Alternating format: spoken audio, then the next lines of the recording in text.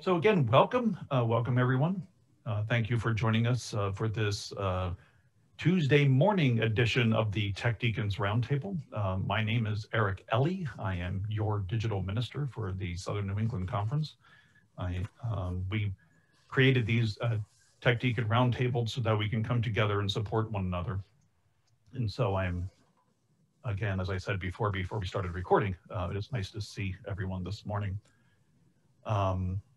Let's go around really quick for just in case there's some folks who are new, and introduce yourself. So your name, where your church is, the name of your church, also the state that you're in, because sometimes there's First Churches and sometimes there's replicated names. So I found out in New England. So your name, your church, the state, where you're at in digital ministry.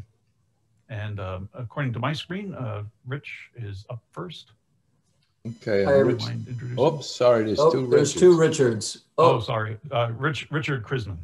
Hi, I'm Rick Chrisman. I'm the interim senior minister at the Elliott Church in Newton, Massachusetts.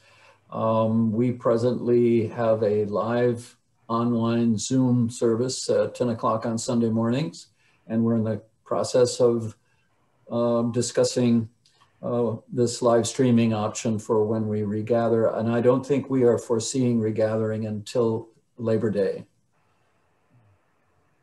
Thank you. Yeah. Thank you. Thank you for sharing. Jane, would you care to go next? Yeah, Jane Clayball. I'm from First Congregational Church of Gardner, Mass. I'm one of the tech assistants at our church. We are doing virtual live Zoom right now, starting to investigate the possibility of hybrid, but don't really have a time frame yet for that. Thank you, Jane. Rick Connolly. Yeah, I'm Rich Connolly from First Church of Leverett, Massachusetts. And we worship by Zoom, and we're going to move to hybrid. The choir is already recording. That's not hybrid, but that they do record, and so that's where we are. And we'll probably follow the state guidelines closely after they allow us to open. Mm-hmm. So we're not sure when we'll go hybrid. Okay. Wade.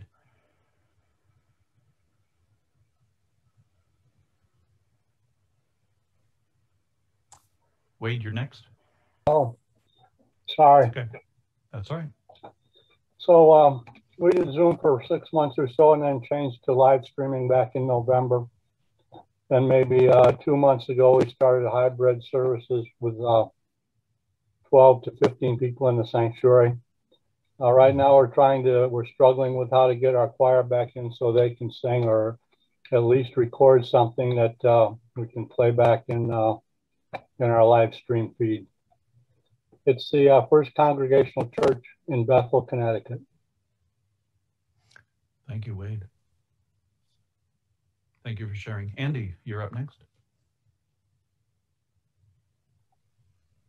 Good morning, everybody. I am Andy Burr, and at the present time, I am the interim pastor of North Congregational Church in Middleborough, Mass.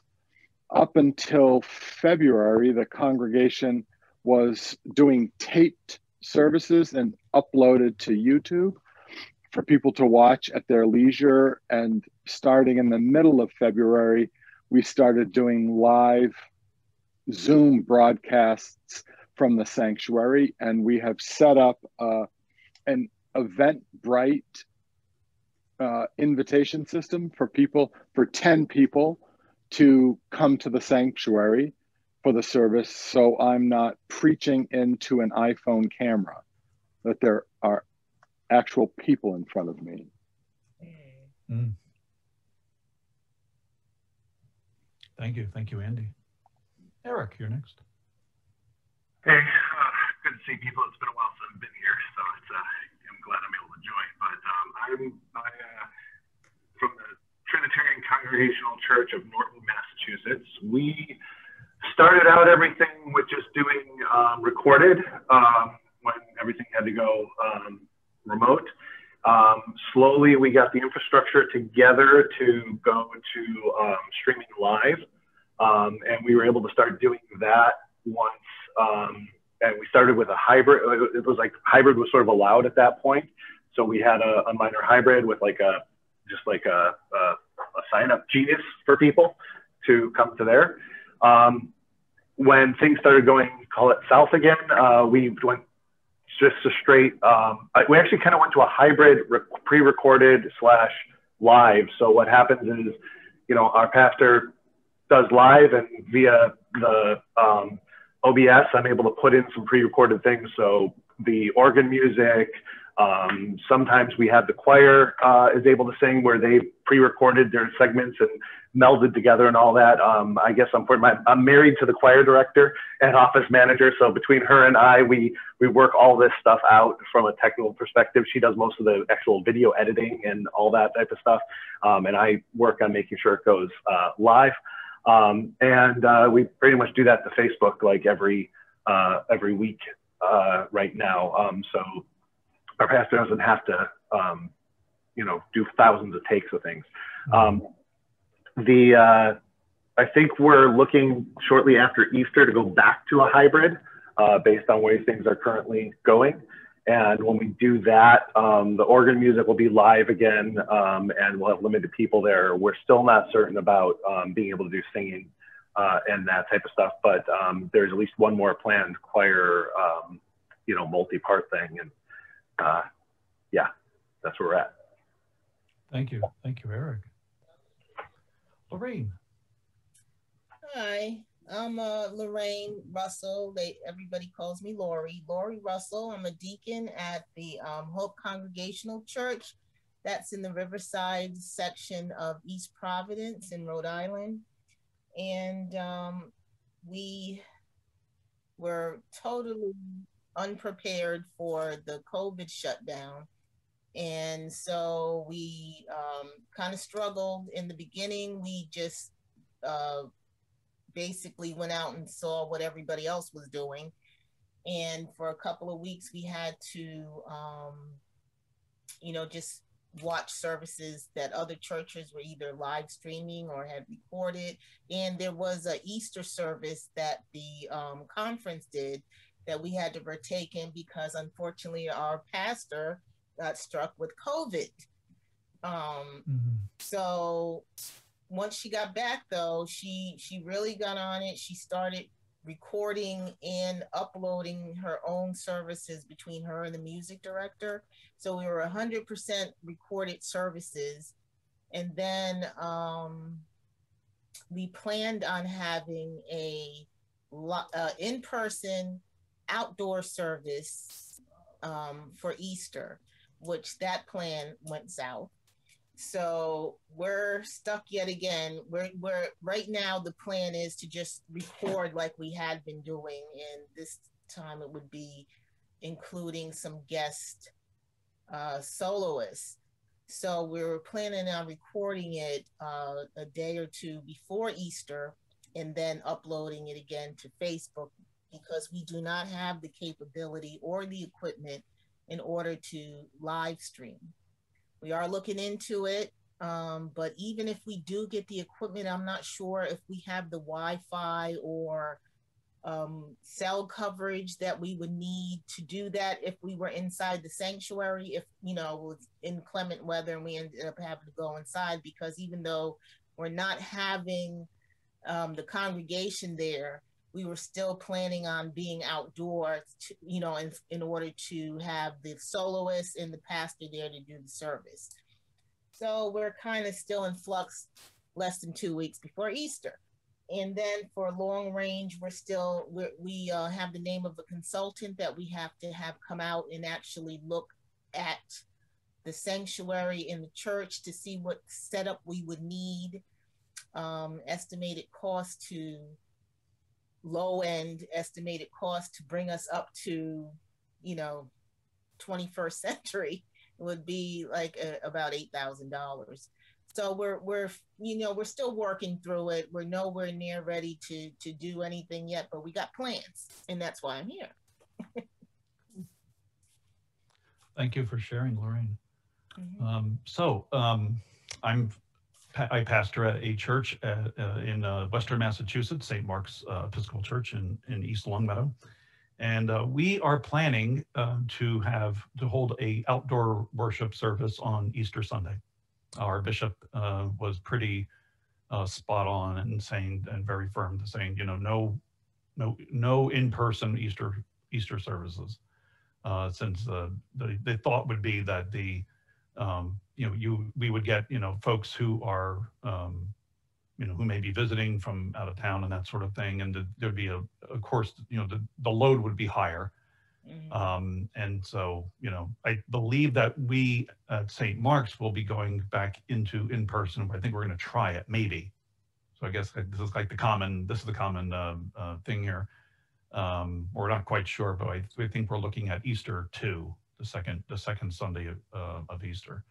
So, so I offer you that. We will be pre-recording at the 8 o'clock service, our standard live stream service on Easter morning, and then playing that, and live stream that out, but also go and play that back at our normal 10 a.m. service, the time that we will be outside.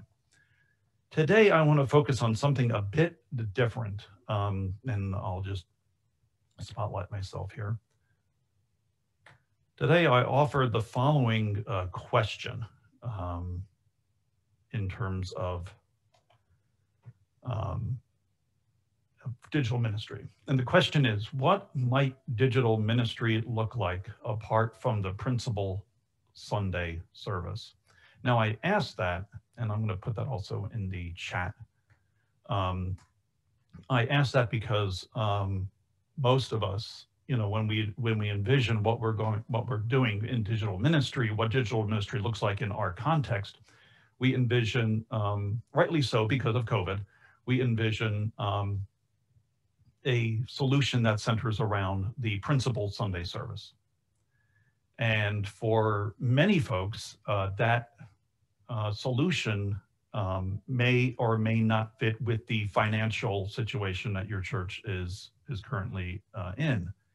And so I offer this question as a way to get us thinking a little bit outside the box, because I think if we imagine what we can do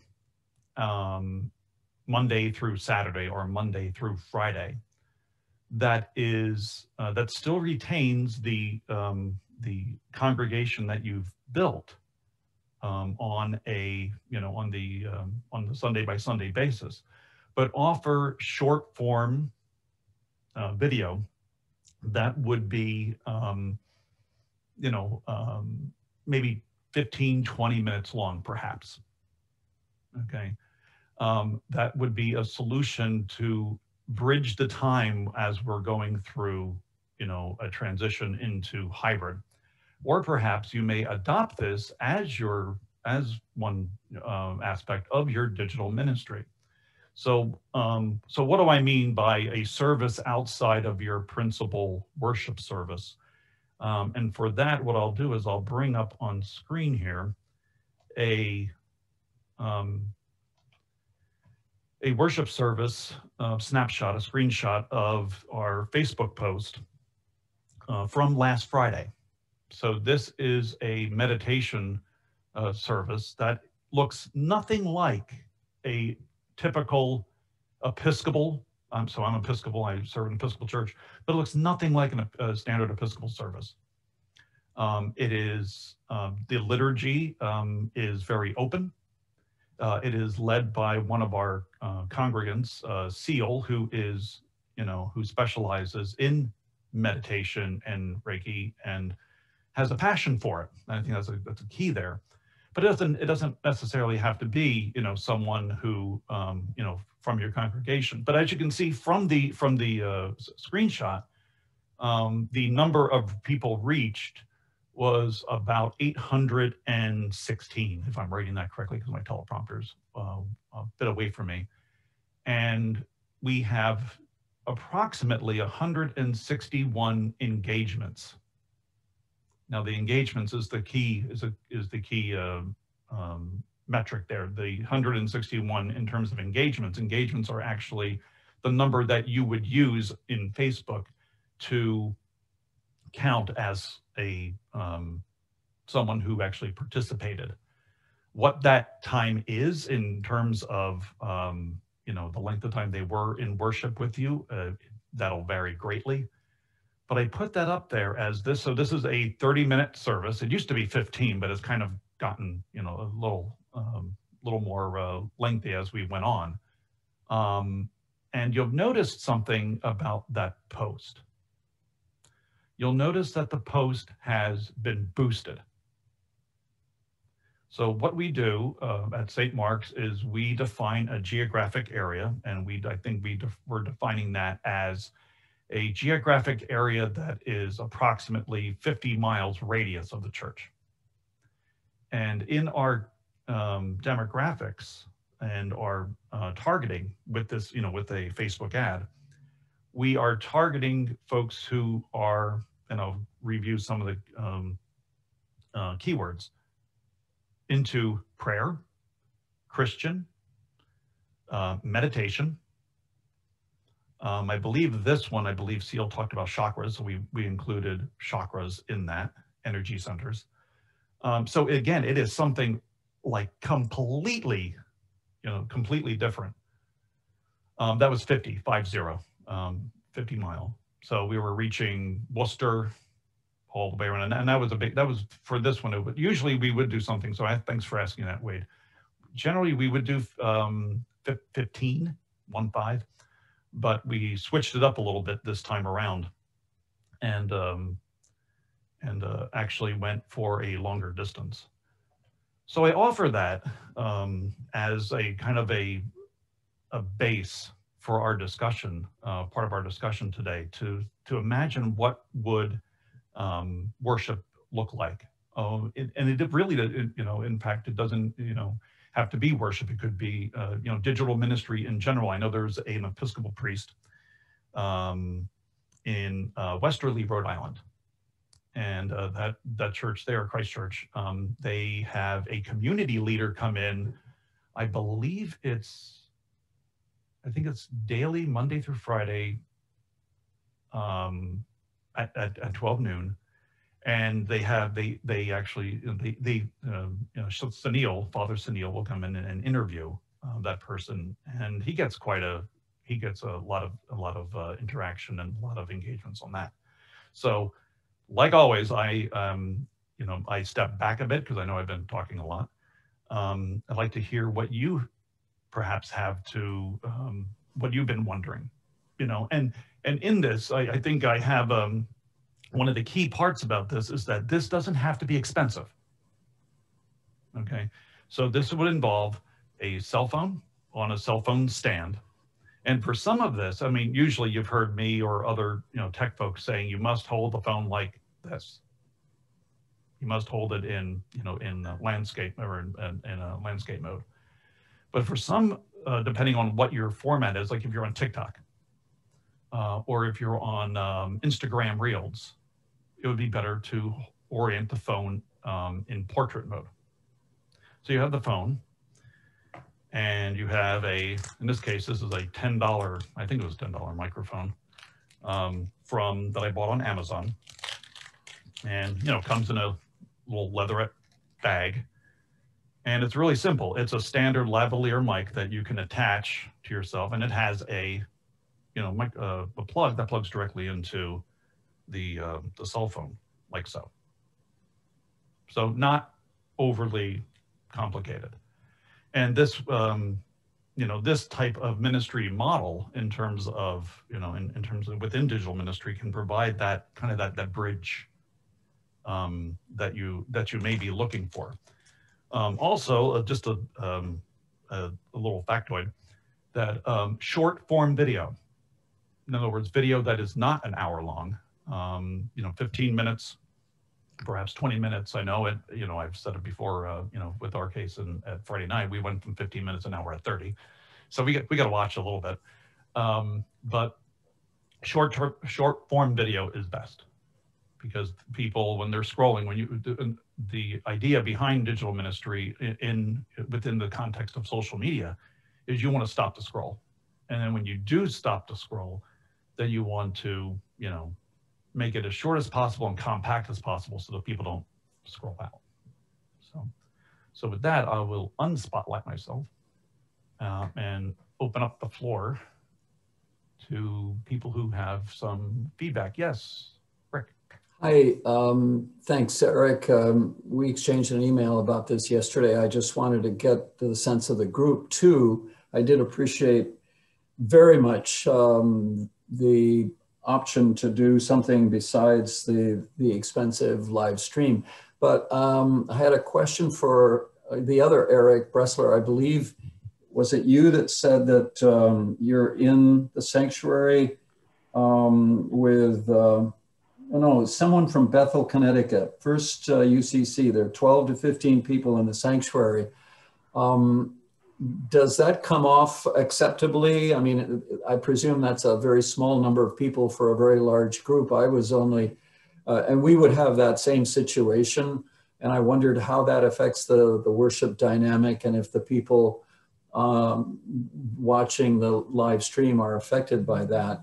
And then I want to come back to Eric Ellie after that to say that we're thinking very hard about not short form video, but short form audio, and go a completely different direction. Anyway, so who was it that was from Bethel, Connecticut?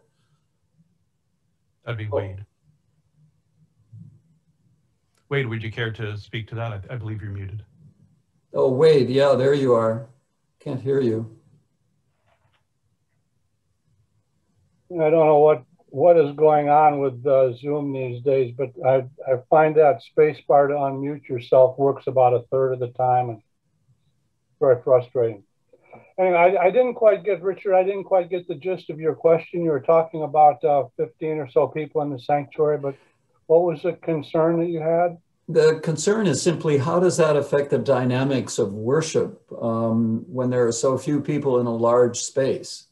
Do you find that it makes any difference? Maybe, you have the same performance, if you will, the same presentation you would anyway. Yeah, it's really hard to generalize on something like that. We've got I hope a really different situation in that we've got a choir director, a music director that has got compromised immune system and can't come into the sanctuary for whatever reason. Oh, right. And that limitation probably overshadows everything else. She sends in 6 or 7 pieces every week. They come in on an MP3 file. I put some pictures behind them and put some lyrics on the hymns and make them into MP4s, and we play that, and it plays through a monitor in the front of the sanctuary. But to get to the point of your question, I think, is we had 19 people in the room last Sunday. They're all so glad to get out of the house, to get to be able to come and see a few people.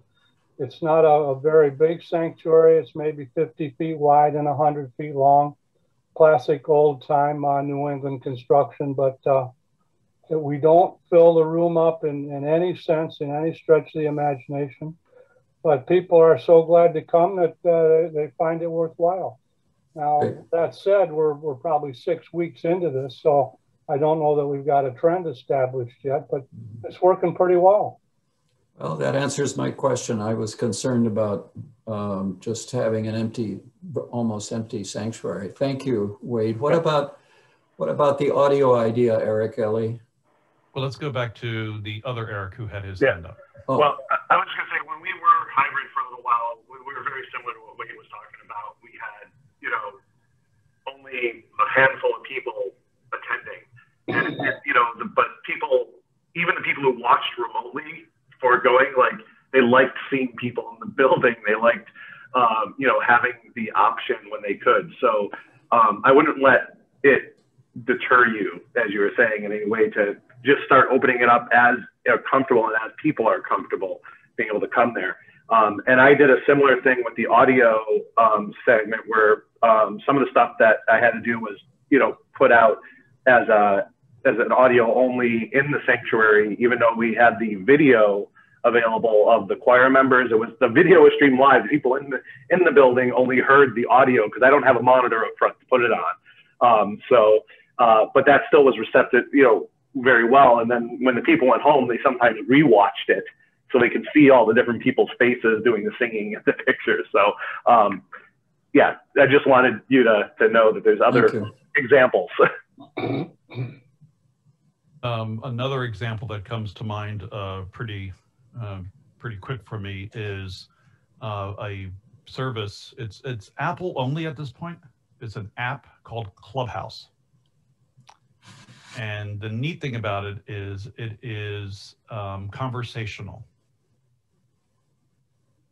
Now, I believe you can set it up in a way that will, you know, almost like a webinar where people are muted. But I believe the goal of Clubhouse is to get people and bring people together, but only audio only.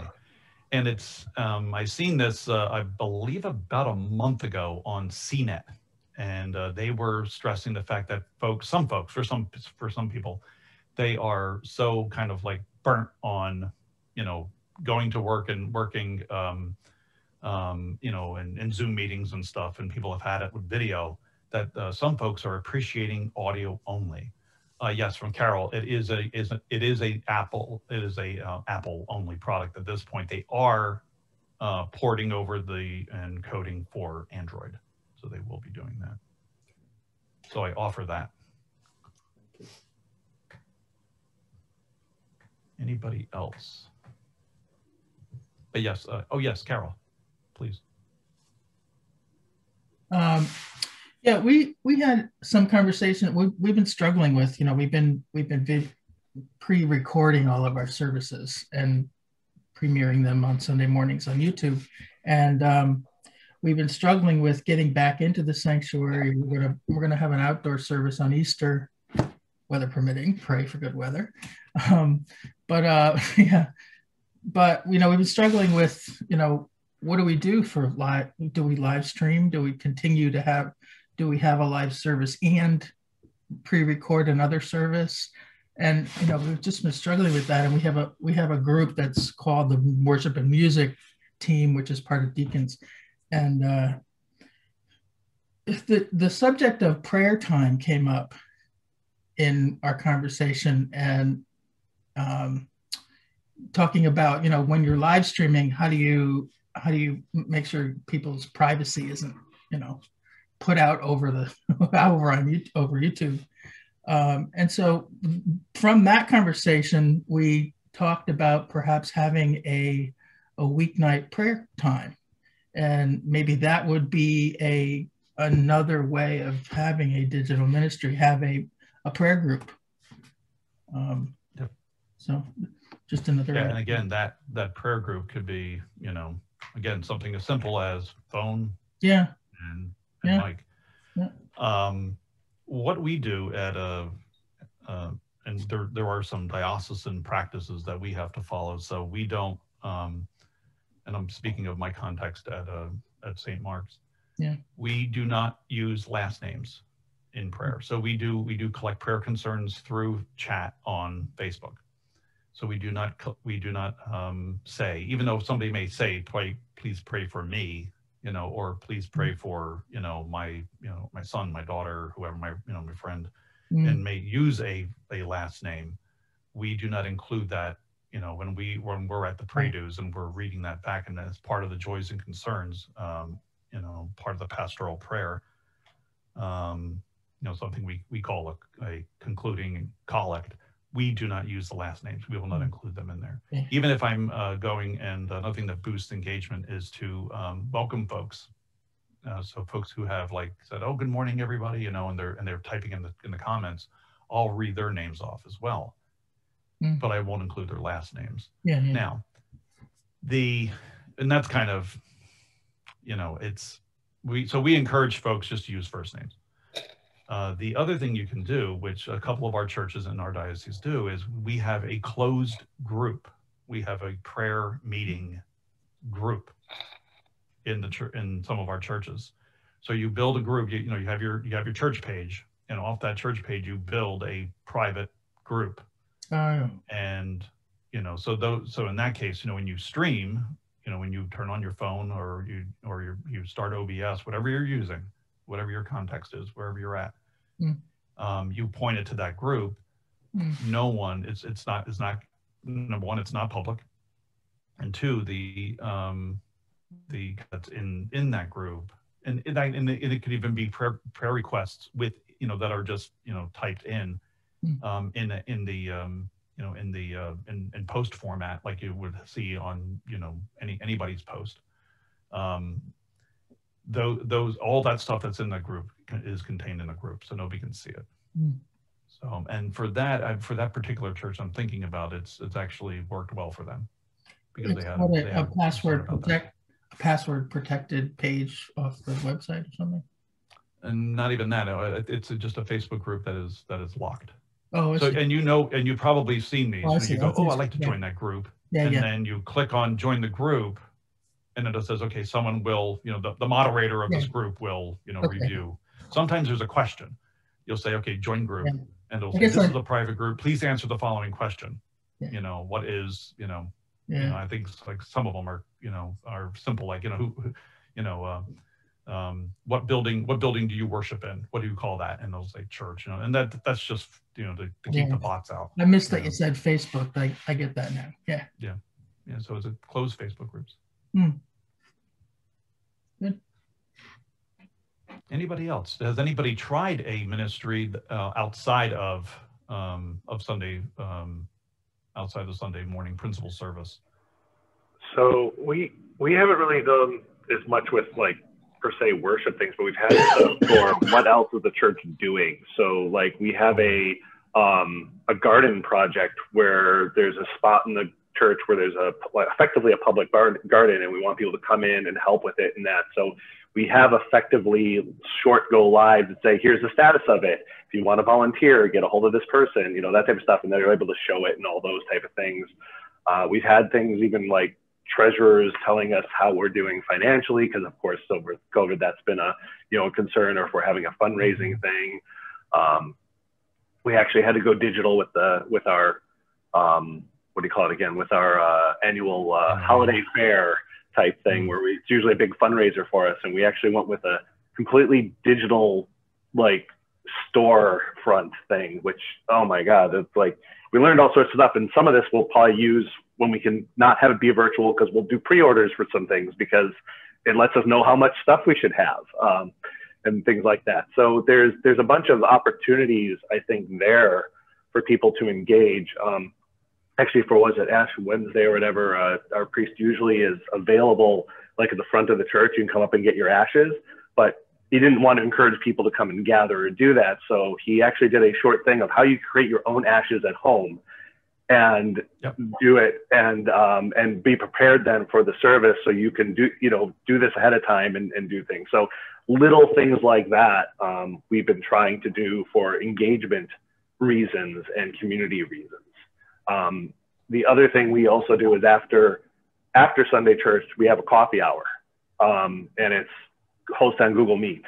And there's people who are there every week that are the runners of it, but it's just a chat session, just like you'd have coffee hour afterwards normally, but now it's virtual, and that actually has been useful as well, in there. And we've occasionally done other ones, other meetings like that, where for different purposes we get people, people are getting together and we facilitate it.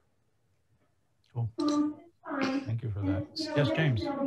So a couple things that we've been doing last year with the riots and the demonstrations that we had. We created a Black Lives Matter prayer walk in front of our church, and we published a URL so that people could come by from the general community. They could hit the URL with their phone, and they could hear recorded prayers, recorded discussions from Black community leaders and so forth in our area. And they could meditate on that particular aspect of it while they're walking in a labyrinth that we have on our property. But the beauty of it is you could do that from wherever. We published the URL so people could do it from home when they go on their own walk. So there's similar type of things with labyrinths and meditation walks where we can publish a URL and people can do something like that.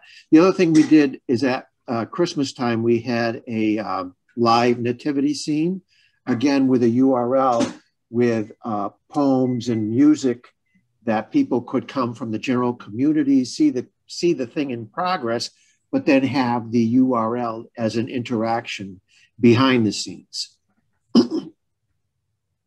Nice, thank you, James. Are any of those URLs available? Could you give us a sample?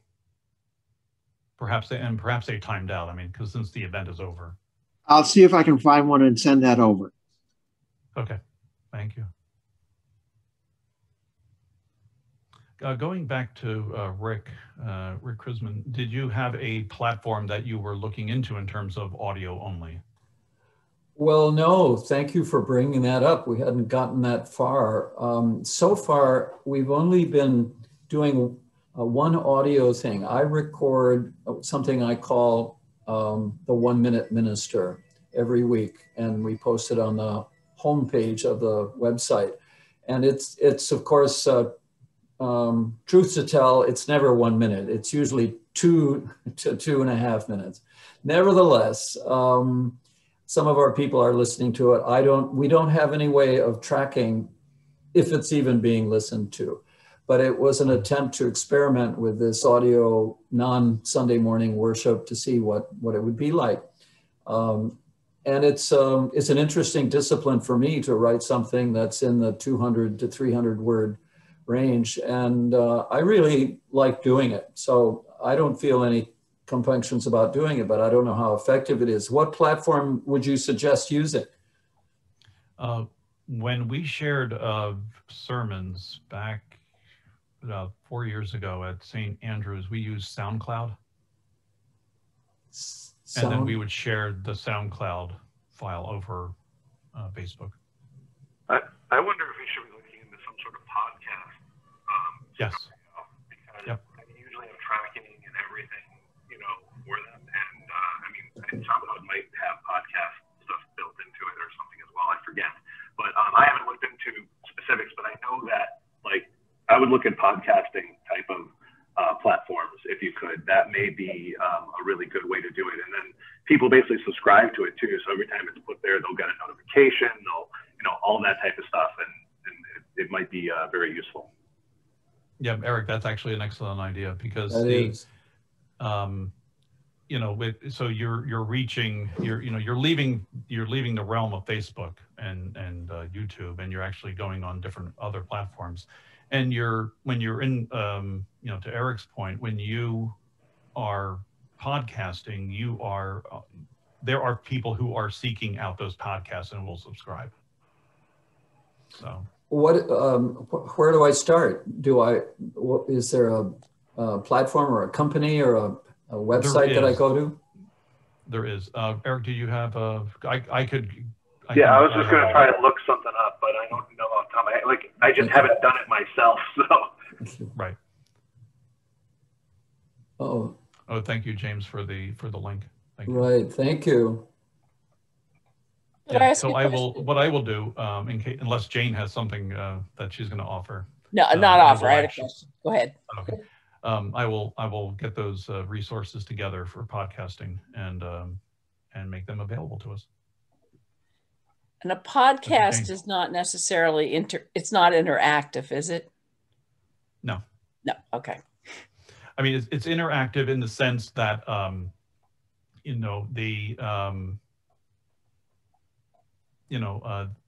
that folks are if you're leading a meditation, let's say, when you're leading a meditation, the expectation is that the folks who are are meditating with you won't be meditating, you know, they won't be interacting, you know, they're, you know, doing their thing. So I think something like meditation is kind of one directional, you know, and, you know, so I you know, if anybody else has any, you know, other things than that. I mean, the thing that even at the Friday night meditation, and we have, again, you know, we don't have to, you know, you don't have to get as fancy as, you know, we are at St. Mark's. I mean, we're using the equipment there because it's there, you know, you don't have to do, you know, all the stuff that we're doing, you know, for meditation on a Friday night. But I often wonder, like, you know, if there's video, so it's, and I think Rick may be onto this, you know, if there's video, then the complexity comes up a notch, the production value comes up a notch. And, you know, if you're simply trying to offer meditation, then I always think, and you'll see this if you go to, I'll share the link in a few moments, you'll see that I go between the two prayer desks that, you know, myself and Seal sit at, and then just her. And I keep switching occasionally, not like every 15 seconds or anything like that, but like maybe over the course of, you know, 3 or 4 minutes, I go between both of them. Because I'm wondering, like, okay, now that video is on, does things need to change, you know, in order to keep people's attention? Let's say, for example, let's say James has an organ recital. Do you just focus on, you know, the top, you know, 4 manuals? No, you would, you know, have some B-roll, you would do some pedal boards, you know, you would kind of mix it up just to keep the engagement up. But of course, that adds in all the complexity, you know. So, you know, when we're talking audio only and podcasting, that's, you know, it kind of takes that away. It takes that stress and takes that, you know, buy-in away from it. So, and yes, to your point, Rick, you know, as a person who leads worship and who just loves to talk, as you can tell, getting things condensed to 12 minutes to, you know, 5 minutes to 3 minutes to, you know, like I tried TikTok, you know, before coming on staff, you know, back in October, getting it to a minute. You know, I don't know, at least this clergy person has a, you know, like, wow, I got to say all that in a minute, you know, and it kind of puts you in the, you know, in a different, you know, discipline. So be concise and be direct. In which that I'll do that right now. I was going to say for even our Sunday services, we're down to like 35 minutes is how they run, typically speaking. And we try not to go much longer than that for that kind of that same engagement reason. Now it's a little easier too because you don't have the interactions and the switching, because it's really just like, you know, really streamlined. And so obviously when you bring people back in, you start having more interaction. It's going to get a little bit longer again, but then it's more interesting because there's more people, you know, so like it's this interesting combination and balancing act. Yeah, that's true. We've found that in our services, we've actually had to add points of transition. So we use pieces of artwork in between, like the scripture reading and the sermon, and after the sermon, because it seemed like we were just going back and forth between things so quickly, it was disconcerting. So we had to even add some transition points for about 15 to 20 seconds just to give a nice separation. Yeah, and that's, in fact, I could bring up an example of that at St. Mark's. Reverend Sandy, who some of you met, you know, last week at the last Saturday at the Tech Deacons Roundtable workshop for Super Saturday. We run from one end of the church clear to the other end of the church to sing. We both sing live, and so we have, you know, a lit candle or incense or a stained glass, like something that, you know, Rob Fitzpatrick will pull up, just so you're not seeing us, you know, run. And I always had the, you know, the idea of having, like, you know, a really wide shot. You know me, I'm like all about tight shots, but having this wide shot and just to show, like, you know, Sandy and I like buzzing past each other, you know, trying to get to where we're going, you know, kind of snaking around studio lights and that sort of thing.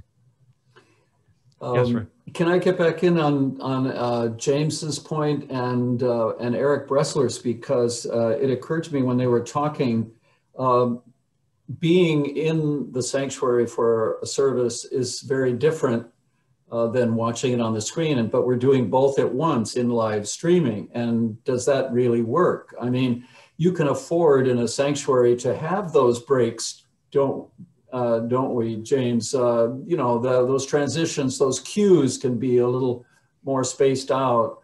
But boy, on screen, downtime is deadly. Yeah. Yeah, let me try to pull up that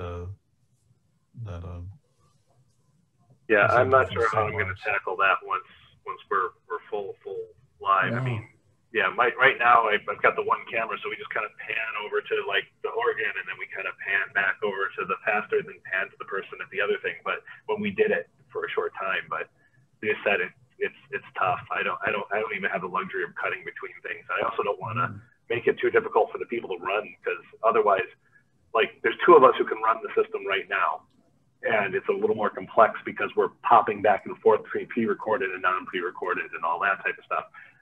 I want more people involved, you know, in case people can't be there and other things, and I want it simple. So,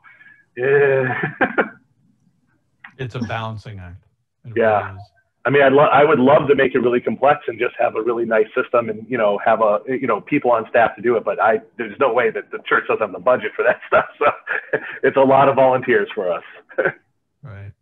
Well, that's an interesting point both Erics are making. It reminds me of watching a mega church service. You know, they are A++ at the technical end and also at the performance end. You know, it's very snappy, no downtime, but that requires engineers and someone who writes a script that is very tight. But we don't do that. Our services are just not structured like that. Well, I'd say even for like when we were transitioning between the live and non-live, we went very early on that like my Pastor Bernie didn't know when he was on or when he was going to go off, and so we started having to do it. We're like, I'm up there and I have to like put my hand like this towards him, and he's watching for me to give him a signal that he's on or off or whatever. And it was like, oh, right, of course this makes sense, right? Like I know this from doing this stuff in the past, but like you don't think about it, right? And so he was sitting there and, he might start going for his water glass or something and like, oh, that's not good, or it comes back, he suddenly looks surprised, like, oh, it's my time to talk again, So, yeah, exactly. These are the fun things that you run into and you notice, and you're like, oh, we can make this better. And yeah, I think it's funny. I mean, I even looking back at some of them, we had some technical difficulties with some of them. We've had mic problems, whatever goes on, and we can watch as quality of certain things have improved and other things we still haven't learned. Yeah.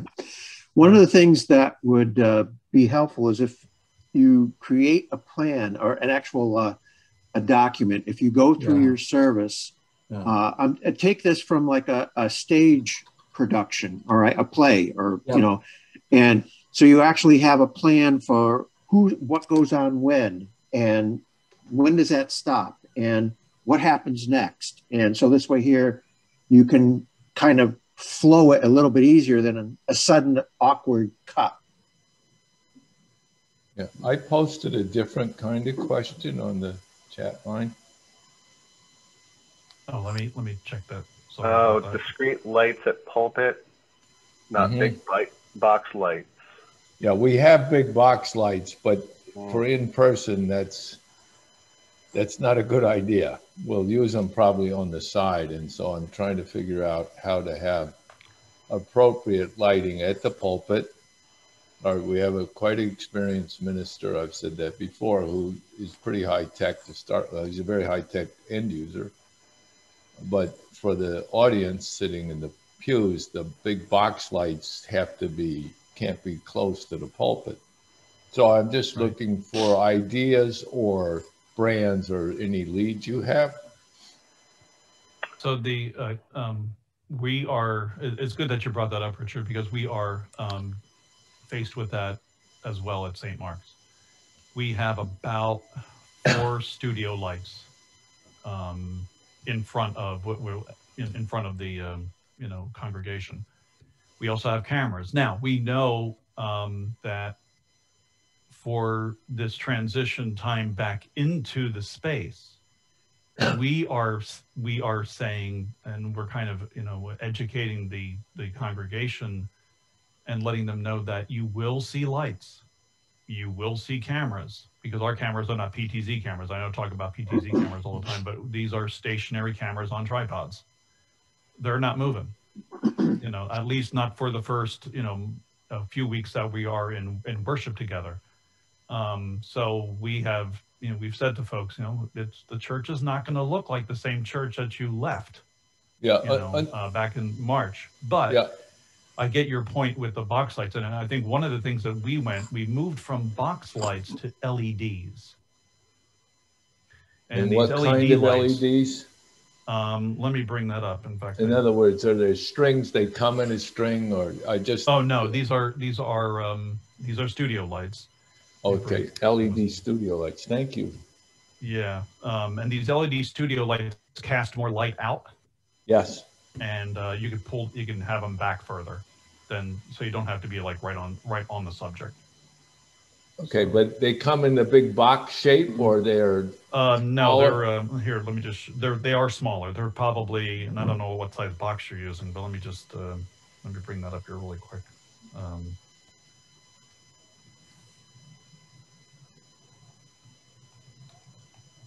I find it interesting you guys use the box lights and stuff, because I'm just using the house lighting.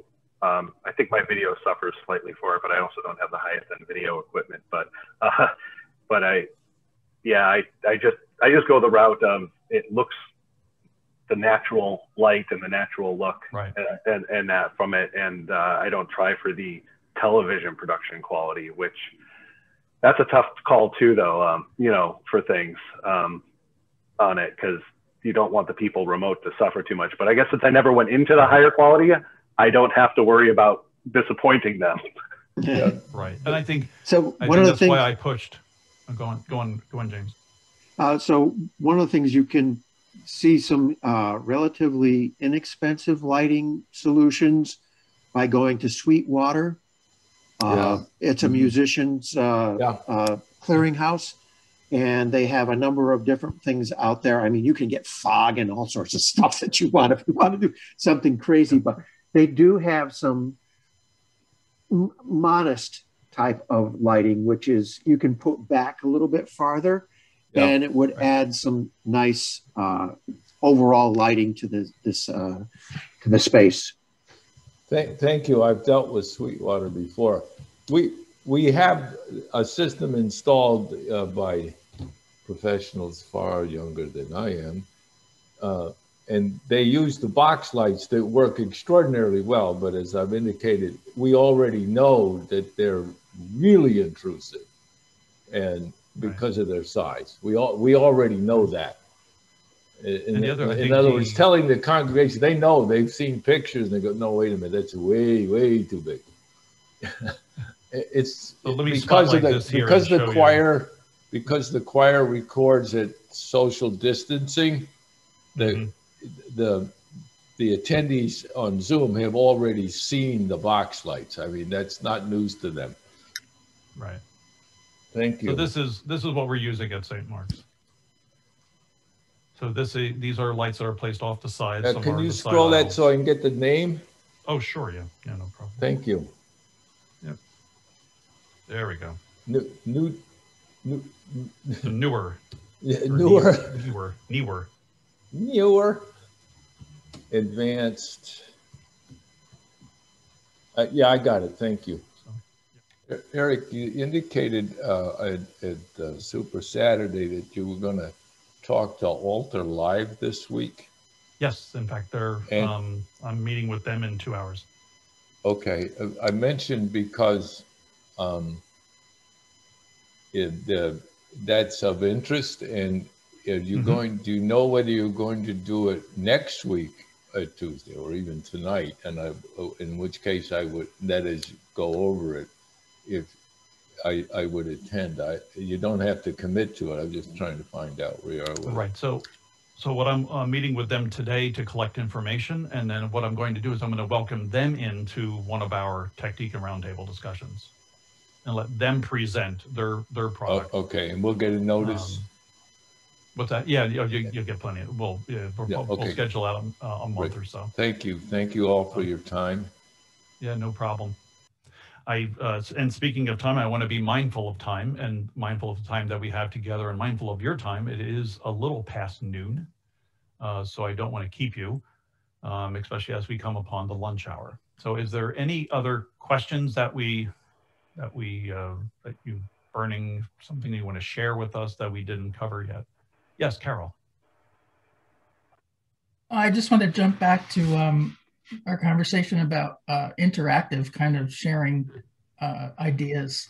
And well, it's too late for this year, I guess, but for Ash Wednesday, we had actually had people from our congregation packaged little ashes in little cups with a prayer card. We left it at the church, in front of the church in a bin, waterproof bin, and people could pick them up. And we had our online YouTube service, and people could administer their own ashes. Then also Monday, Thursday, we're doing a Zoom service, Tenebrae. Typically what we do is we set up a table in the sanctuary and do a Tenebrae service around a long table. But this year we're going to do it. We're all going to sit around the Zoom table and do our Tenebrae service. And what you said about, I think it was James said about stage directions. I'm writing the bulletin and including stage directions, especially keeping people muted during, it's a more somber, solemn service. So we want to make sure there's no, interruption kind of things that break the mood. So I'm writing the entire service with stage directions.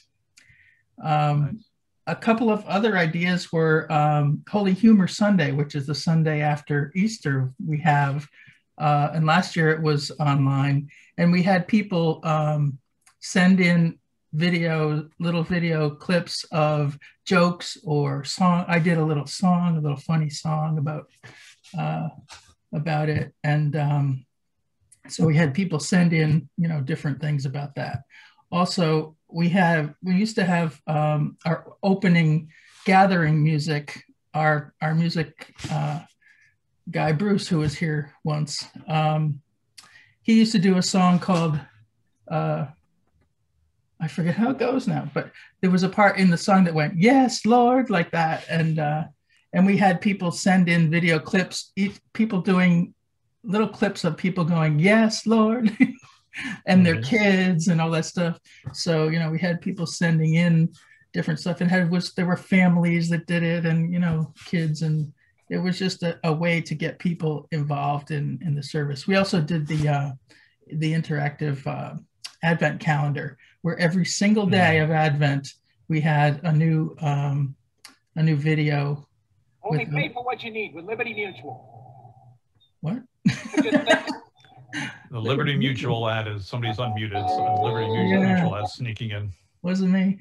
But anyway, so we did the Living Advent calendar too, where everyone sent in a little video of, something to do with Advent, a prayer, a song, or whatever. So just some ways to, because we're not in person, getting people to get involved. That's all. Thank you, Carol. Anybody else? One last thing you want to share? Okay, then, folks, good to be with you again this week. We'll see you in 2 weeks for the morning session, or if you want to join us in the evening, that'll be next week, next Tuesday at 7 p.m. Till then, be kind to one another, and most importantly, be kind to yourself. Take care. Have a good one. Enjoy the warm weather. Thank you, Eric. No problem.